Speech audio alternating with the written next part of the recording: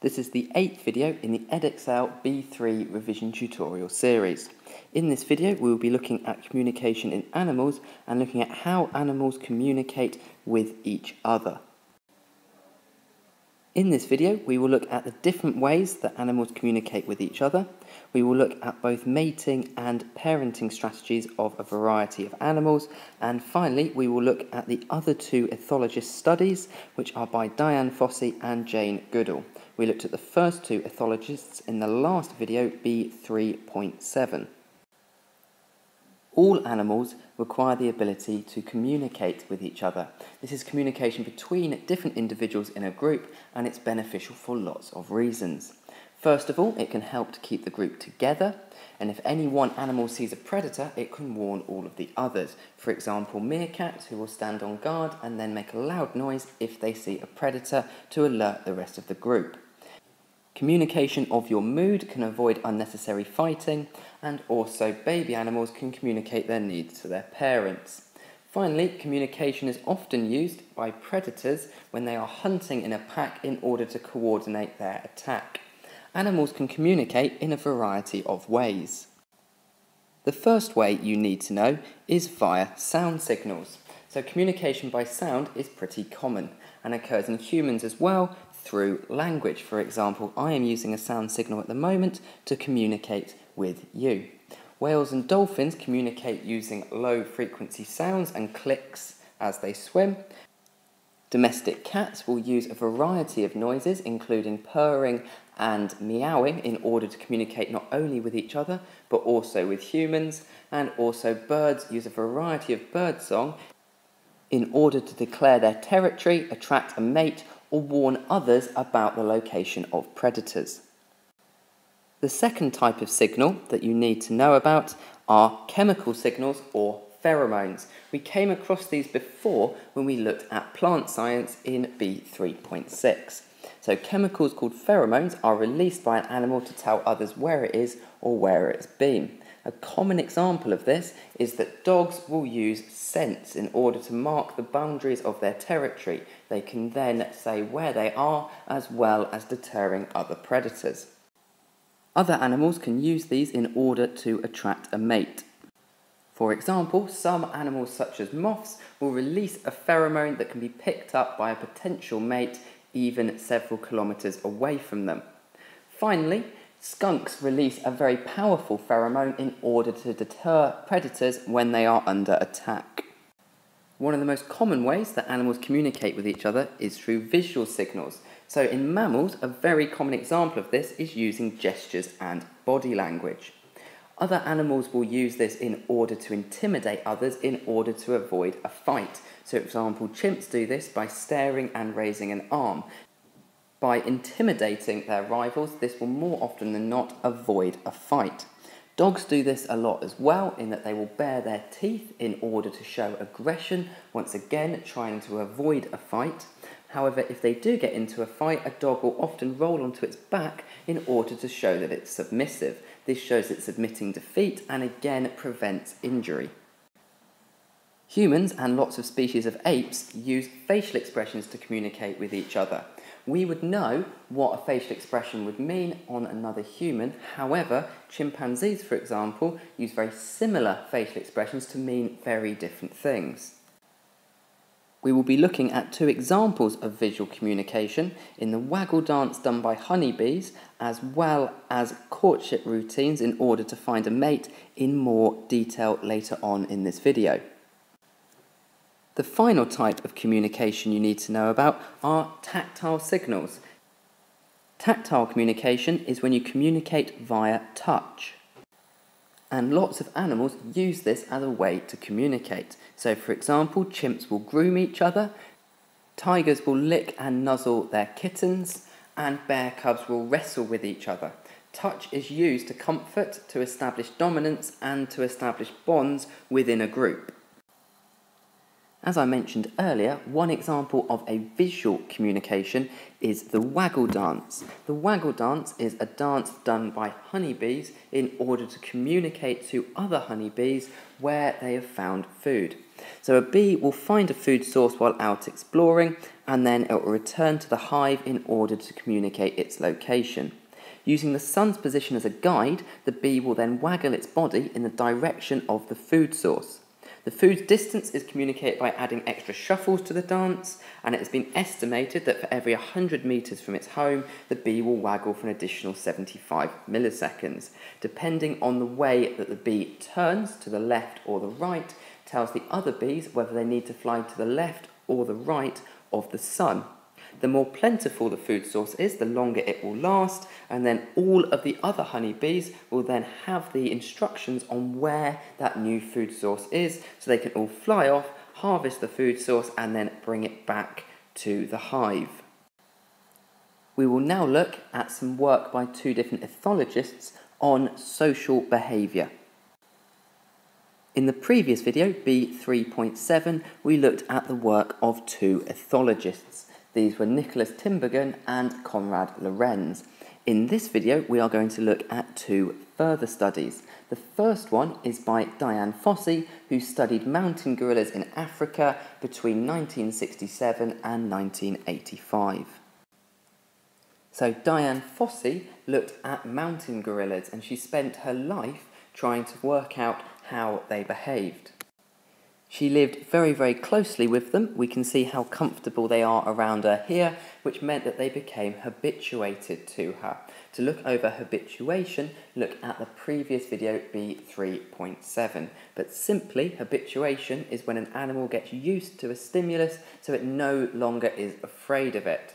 Fossey famously became the first person to be recorded making peaceful contact with a wild gorilla. And there are photos of her holding hands with different gorillas that she was working closely with. She saw that gorillas are very, very social animals, and saw that they will work together to search for food sources. This means that they get more food. They will also protect each other from attack. She also observed that in the group there was a very distinct order in the social rank, especially among males. This helped to prevent fights because everyone knew their place in the group. She also saw that they used lots of tactile communication in order to reinforce the bonds in the group, so they would groom each other. The final ethologist you need to know about is Jane Goodall.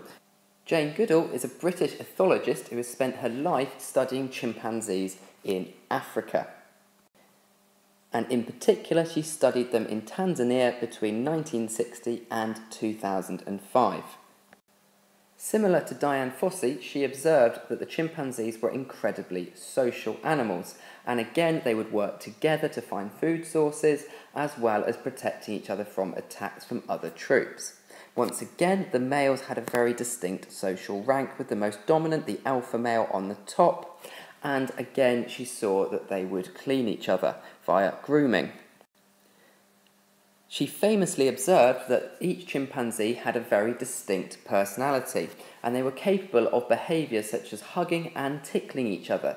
These are behaviours that we think of being very typically human, but she observed that chimpanzees also use them in order to strengthen bonds between the groups, so they show affection to each other. Perhaps her most famous observation, however, was that chimpanzees were capable of using tools in order to help them find food.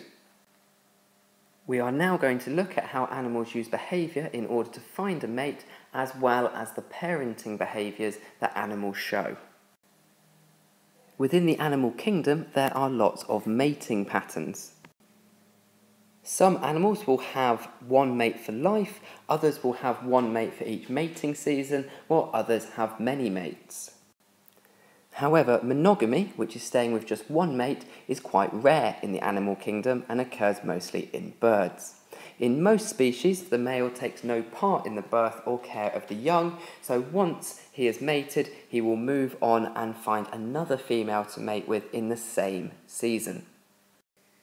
In some species, for example in some birds, the male will mate with one female each season, although this is not necessarily the same female from season to season. So it may be that that male mates with the same female the following season, or he may move on to a new female. In some mammals, for example in lions, A male will have a group of females which he stays with and mates with all of them, and he will prevent any other males from mating with them. These females are known as his harem. When a new, more powerful male moves into the area, he will kill the male lion, and he will also kill any young offspring of that male lion. He will then mate with all of the females in that group. Finally, as I mentioned before, some animals are monogamous. This means they just stay with the one mate. Examples of these tend to be birds, for example, albatrosses, swans, and penguins. So with penguins, the male will stay with the egg through the dark winter when the female is off getting food. Then when the females return, she will find her mate and her newborn chick. This does happen in some mammals, for example in gibbons.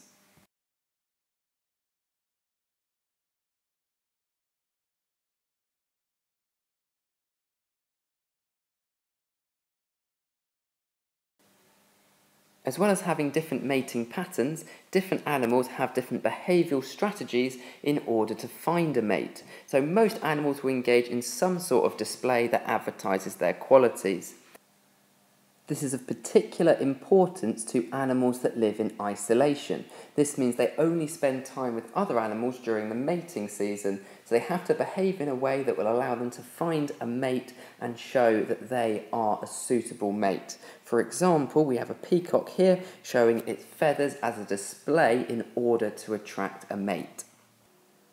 It is typically the male of the species that does this display, and so the female will choose their mate that shows that they're worthy of selection. This ensures that their offspring are strong and healthy and therefore have the best possible chance of survival.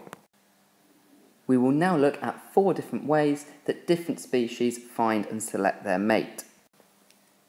Lots of animals, for example whales, will make a song or call to attract a mate. It's usually the males who make the call to attract the females to them. This could be the loudest call, or it could be the most impressive call.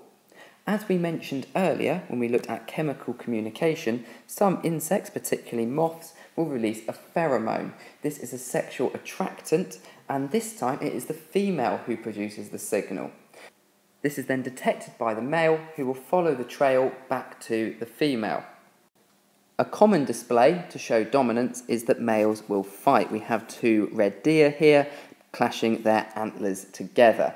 It is the winning male that will get to mate. Some fights between males, particularly in deers and elephant seals, can result in horrific injuries for the losing male. Obviously, this isn't good for the species long term, so in lots of species the fights are often displays. These displays indicate strength and give the weaker male a chance to back away before the fighting starts. The final way that some animals will find a mate is via the use of courtship displays. These are particularly popular within birds. Here we have the great frigate bird, which inflates a large red sac on its chest in order to show off to the females. The male that has the most impressive chest will then get to mate. This is an example of a courtship ritual involving showing off a brightly coloured part of the anatomy. Other animals will do things like posturing or even dancing. Dancing is particularly prevalent amongst the birds of paradise, who will even clear an area in order to form a stage to dance on. Courtship displays tend to be species specific. This enables the female to ensure that she is mating with a male of the correct species. The quality of the performance, the posturing, or the colours of the anatomy are usually a link to the fertility and strength of the male. Some animals engage in parental care after their offspring have been born. This isn't always the case, as some animals will give birth to their young, then leave them to fend for themselves. In some species, however, one or both parents will look after the young in a variety of ways in order to ensure that they survive. This can include teaching them skills, protecting them, or feeding them. This level of care is usually seen in both birds and mammals. However, some fish and crocodiles will also look after their young after birth. Some animals will protect their young, which can involve the parents staying with the young in order to fight off predators. Protection can also be provided by building a nest or a burrow for the youngsters to stay in. Some animals will feed their young. This often involves one parent staying with the youngsters in order to protect them and the other going out to find food, for example in penguins. However, in mammals, we can see here that this dog is providing its pups with milk in order to feed them, and they are also close by in order to protect them and keep them warm. As we looked at in the previous video, we had a look at both innate and learned behaviour.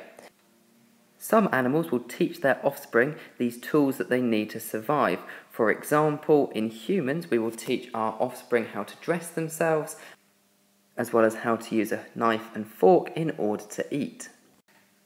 Other animals will teach their offspring how to hunt, how to stalk their prey, or even how to open a nut or seed. So why do some animals look after their young after birth? Especially as it often puts the mother in risk. Food has to be shared and a lot of time has to be spent with the eggs and the offspring. If the parents protect their young from predators, they decrease their own chances of escaping as well. However, there are some benefits to this.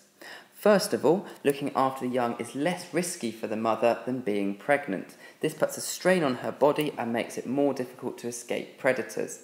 If animals care for their young, it usually means they can give birth to an offspring that isn't quite as developed. This means they have a shorter pregnancy, so they spend a lot less time at risk. This is only true for animals that give birth to live young, for example mammals. It also increases the survival chance of the offspring. This means that in birds that care for their eggs and young, about 25% of the eggs will produce adult birds. However, in fish, it is not uncommon for only 1 in a million eggs to survive to become adult fish that can reproduce themselves. It is important to remember that from a species point of view, it is more important that the genes survive than the individual animal itself. So this will be why an animal will risk death in order to protect its offspring, especially if it is protecting multiple offspring, as this increases the chances that its genes will be passed on. As we just looked at, looking after your offspring increases their survival rate. We can see here that garden spiders have a large number of offspring per year. However, only a very small percentage of these will survive into adulthood, where they can then pass on their genes themselves. We can see as we go down the table, we are getting an increasingly smaller number of offspring, with chimpanzees and humans on average only having 1 offspring per year. This offspring, however, is very likely to survive until adulthood. This also links into parenting behaviour, where garden spiders provide no parenting behaviour, whereas chimpanzees and humans nurture their offspring for many years. This concludes today's video, where we have looked over animal communication, mating rituals and parenting behaviour. In the next video, B3.9, we will look at the evolution of modern humans.